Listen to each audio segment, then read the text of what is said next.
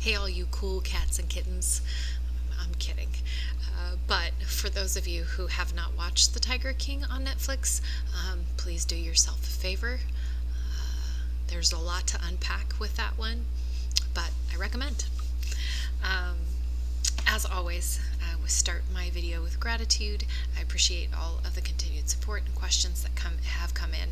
I had a great question last night. Which job board is the best job board to find a job? And I love all things technology, all things that connect human to human faster, and the job posting is sort of the start of that. But I'm going to answer this a couple of different ways. So my first response to this is find yourself a recruiter.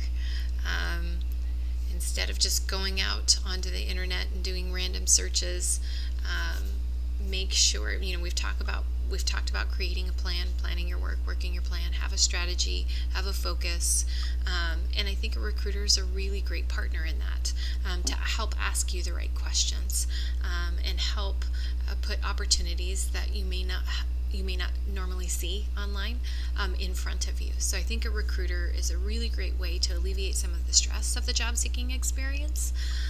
And yes, I know I come from staffing and recruiting. I've been doing it for a really long time, but I think that there's tremendous value in the relationships that recruiters and those large agencies have with customers that otherwise might not be available to you.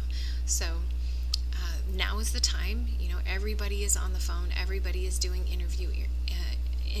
video interviewing right now. Align yourself, and you're going to kiss some frogs, just like with everything else. Find the recruiter that is excited about your experience, has jobs that you're interested in, and responds to you. And like I said, it won't be the first one. It may not be the last one, but put your feelers out there. The average candidate signs up for more than 3 agencies at a time. So go out there and find a recruiter that is excited about you. Now, back to job boards. So look, you can't argue with Indeed. I think they've got almost 400 million in monthly unique traffic. They are a monstrosity. But what they do have is, first and foremost, they put the job seeker first, and they have a really simple UI.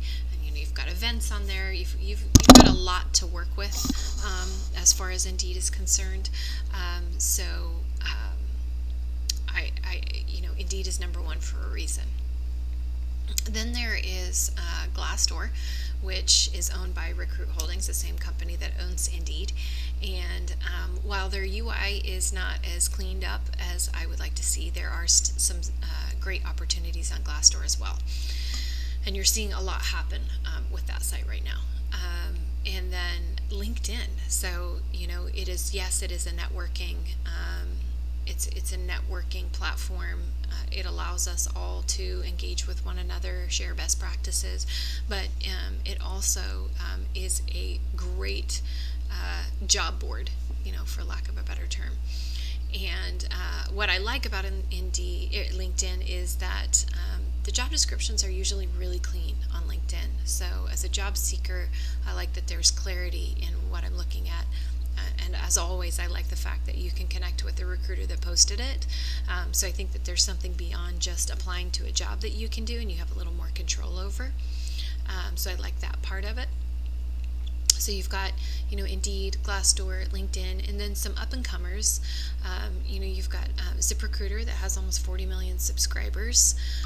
You've got Nuvu, who's got some, fresh money coming out of the gate. You've got some Jobcase, which is doing a lot of advertising. So I think you have some other job boards or job aggregators that are doing a great job in